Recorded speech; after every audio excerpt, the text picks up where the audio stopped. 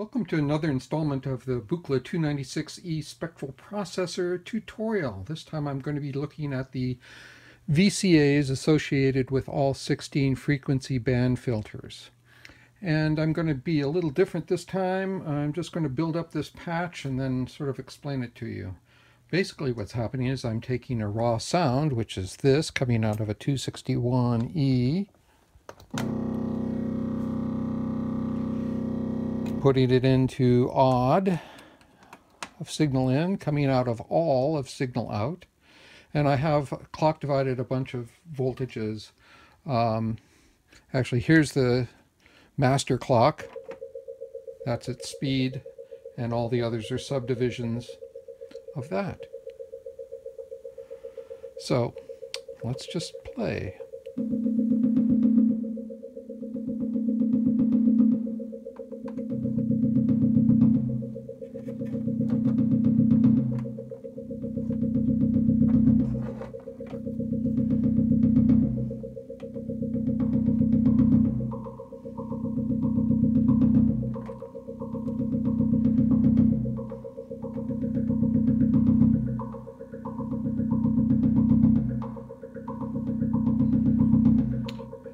And I'm actually going to take one of these and invert it and put it in a higher frequency.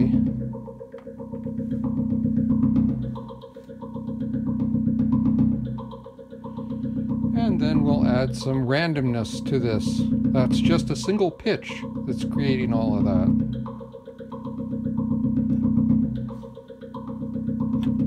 Here we go.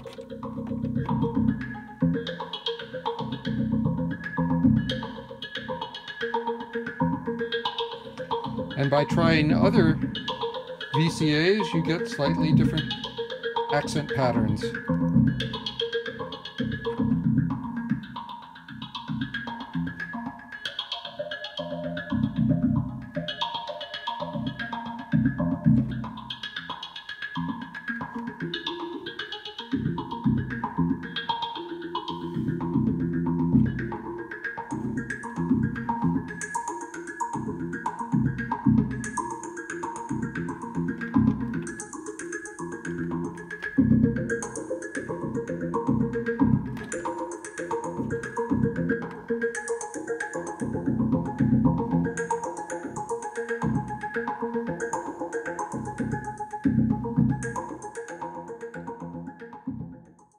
Okay, so what was going on there in that patch? Let's just go back to my favorite friend white noise to look at this and how to utilize, get the most out of these control voltage VCA in jacks. Putting it in odd, and we can see it. Let's hear it. And remember that these gain pots control odd and even gain. The one on the left for odd. There's odd noise, there's even noise, and together.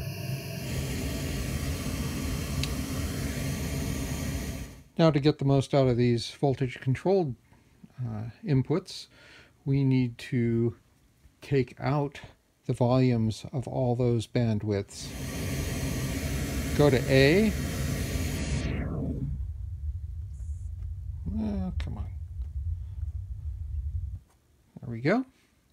Now we can take CV out and engage, let me go to program so we can see this, engage different bandwidths with the control voltage.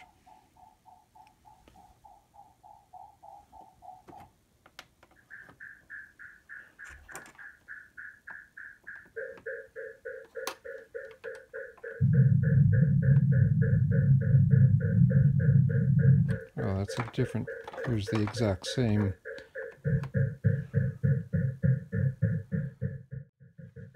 And as I change the speed of the LFO, we can hear the difference.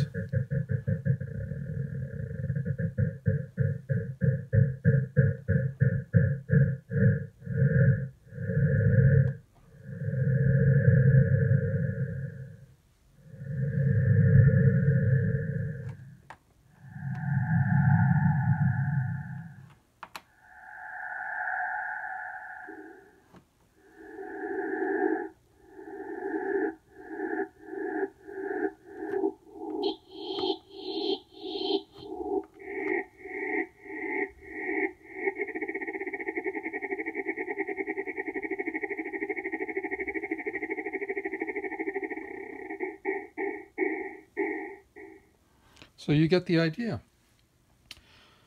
So let's go look at that patch we started with, and I'll show you one more trick to play. Now taking that very same patch and changing all the settings on the quad function generators, thereby changing the CVs that are going to the VCAs on the 296E, we get a whole new sonic universe. First, the patch we heard, and then I'll recall one with new settings on the envelope generators.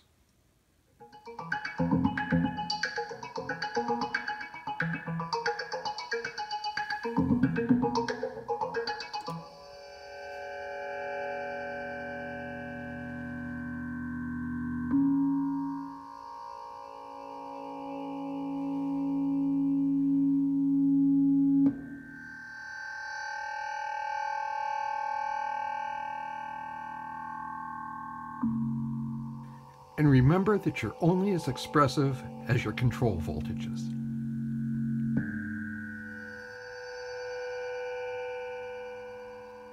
And of course, many, many more sonic scapes could be derived from this one single patch. See you next time.